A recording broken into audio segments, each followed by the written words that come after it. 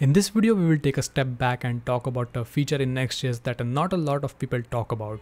I'm talking about prefetching. So you can actually prefetch routes in Next.js before the user even actually clicks them or even submits a form. So how can you do that? So the documentation is hidden way beneath links. So if you actually go to the linking and navigating section of the Next.js documentation, you can actually find the link to the use router hook, which is for the app router, which only works in the client component. So if you click that, you'll be pushed down to this part which says you can use the use router hook. But if you go to the API reference, which not a lot of people touch, you will see a lot of different things here, like router.push, which is used to redirect and add to the history of the browser. Router.replace, which is used to redirect but remove but not actually add the history to the browser. Router.refresh to just refresh the page. And then there is the router.prefetch. Prefetch the provided route for faster client-side transitions. And I'm pretty sure you must have already saw this function. Like when you're working with use router, this might have actually popped up, and you might not have used it and you might have just forgot about it, but I'm pretty sure you must have seen this. But I think that it's the same story for me. Like I saw it and never used it, but I thought that let's try to see what it is, and it turned out to be the pretty cool thing. So if you go to the prefetch section, we can see a lot of different things. Prefetching is a way to preload a route in background before the user visits it. There are two ways the routes are prefetched in Next.js. The link component. Routes are automatically prefetched as they become visible in the user's viewport. This is very important. So prefetching is not anything new. We have been doing it for a very long time. So like if you're using link component, that means that the page is already being prefetched. Given that the page is static and only the static parts are being prefetched and not the dynamic parts. Prefetching happens when the page first loads or when it comes into view through scrolling. And then there is the video topic, router of prefetch. The use router hook can be used to prefetch routes programmatically. So in this video we are going to do that, and that's because like in forms you are not going to use link components, right? You're going to use buttons which actually have an action. And how are you going to actually prefetch the routes? You don't actually need to do that, but I think this is a very good quality of life changes to your website. It might help you boost the performance of it just by a bit, and I think it's helpful, so I think you should know about it.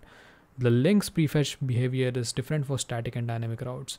For static route, it just defaults to true, the entire route is prefetched.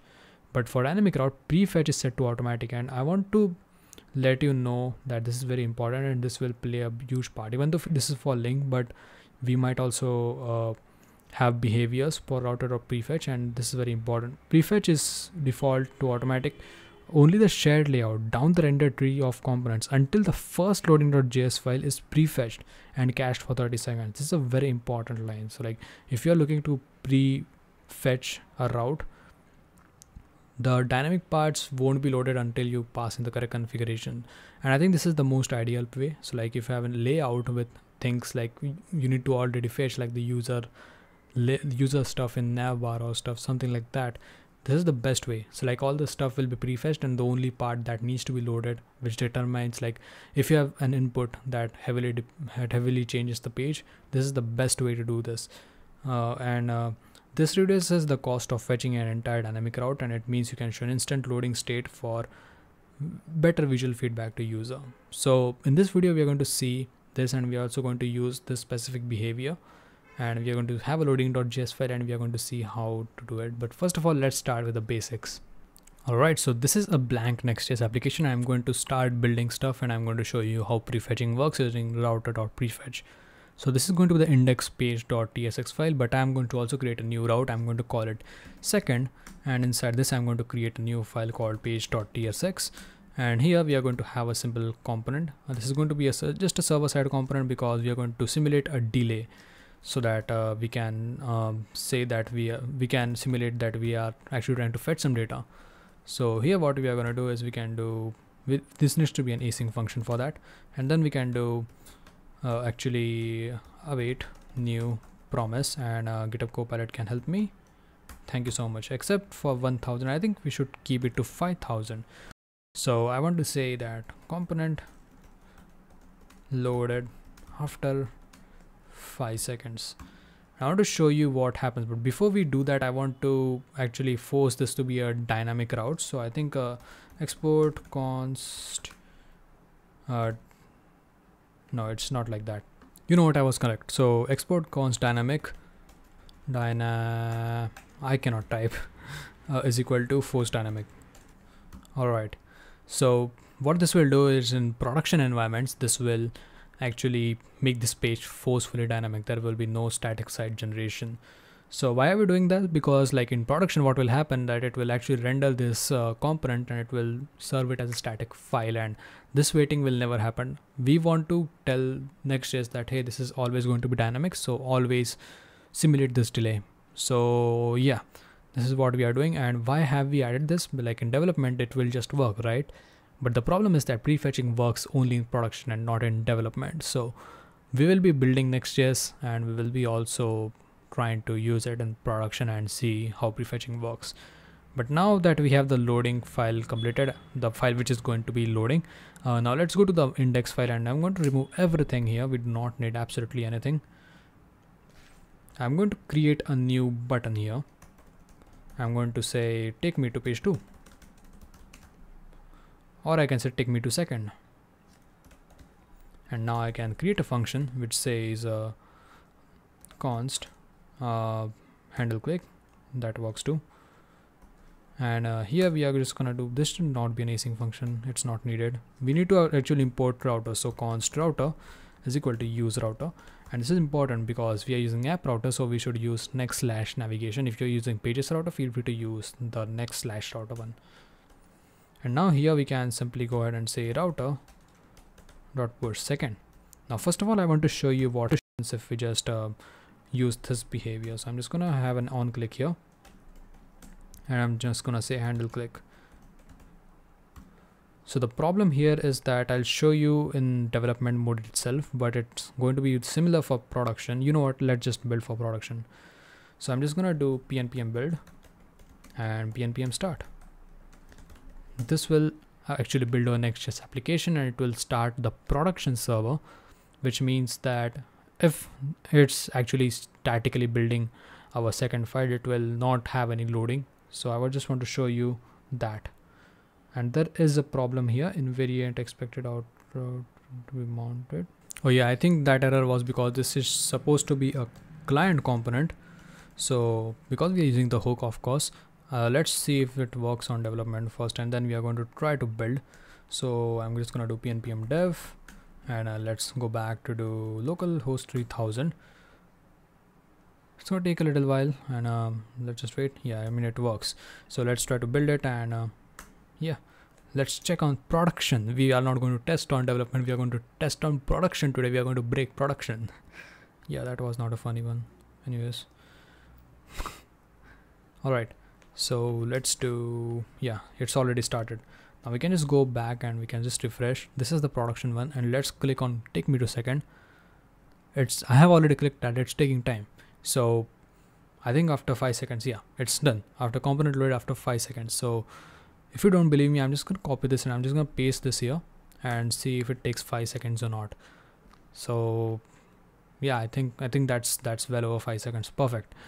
Now what I want to do is whenever this page is loaded, I want to actually prefetch the second page. So how am I going to do? The best way I can think of is use effect, but like your use case might have something else. So like if the user triggers some action, you might want to prefetch a page.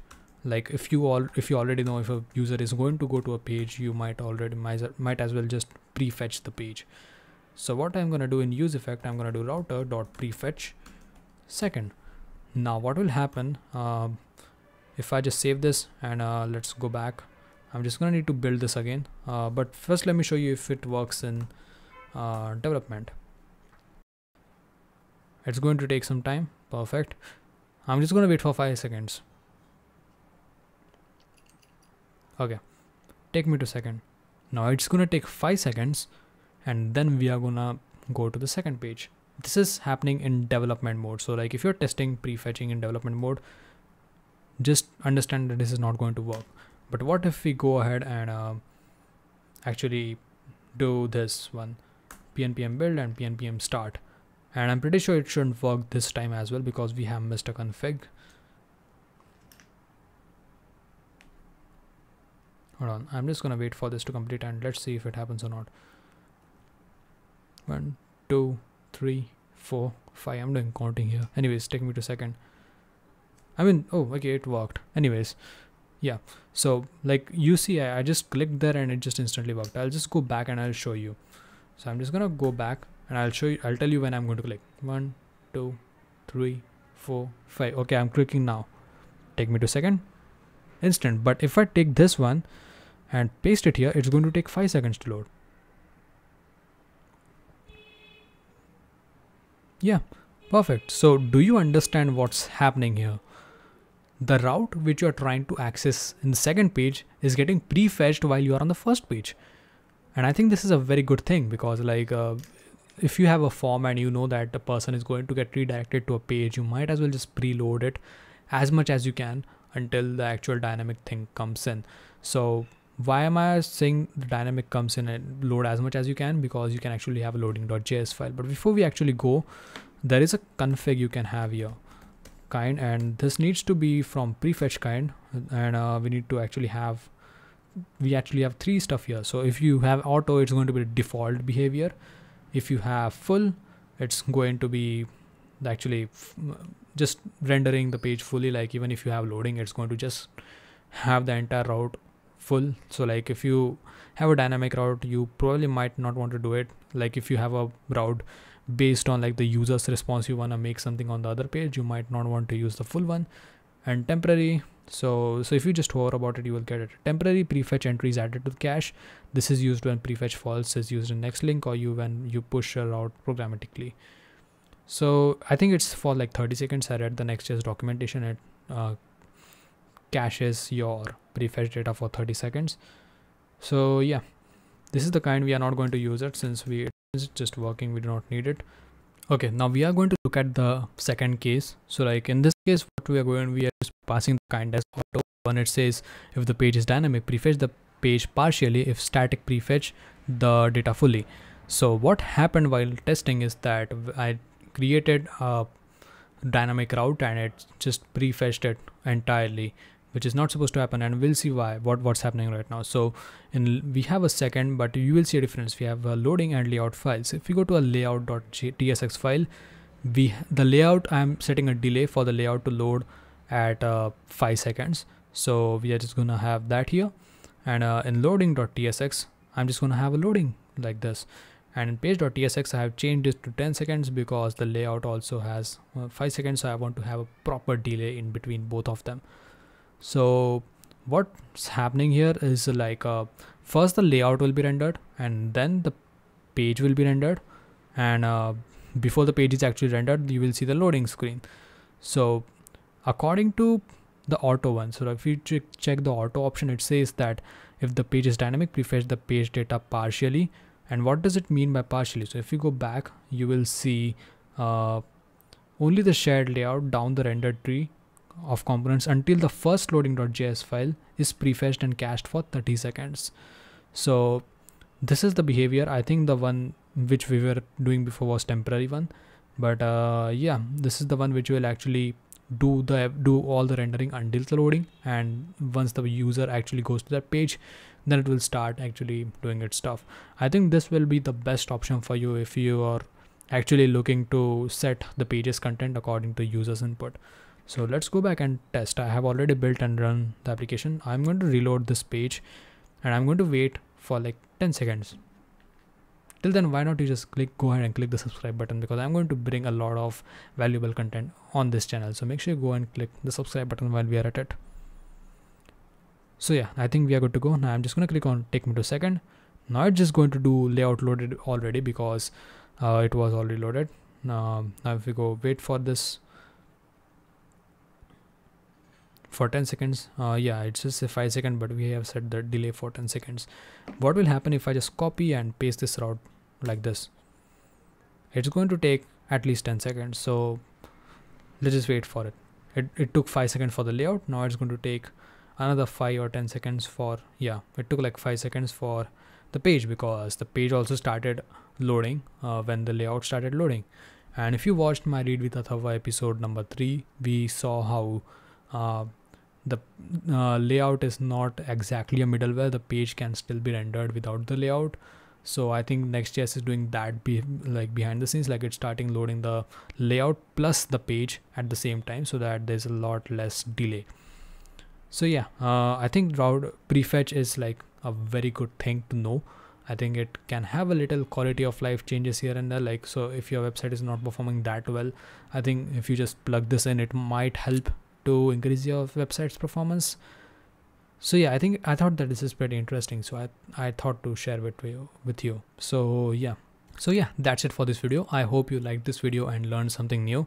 If you want to support me, go ahead and click the subscribe button, hit the like button, and share this video with your friends so that they enjoy the same level of knowledge that you're enjoying right now. If you have any suggestions about any type of content, make sure you leave that in the comments below as well, and I'll make sure to make that kind of video. So yeah, that's it for this video. I'll see you guys in the next one. Bye.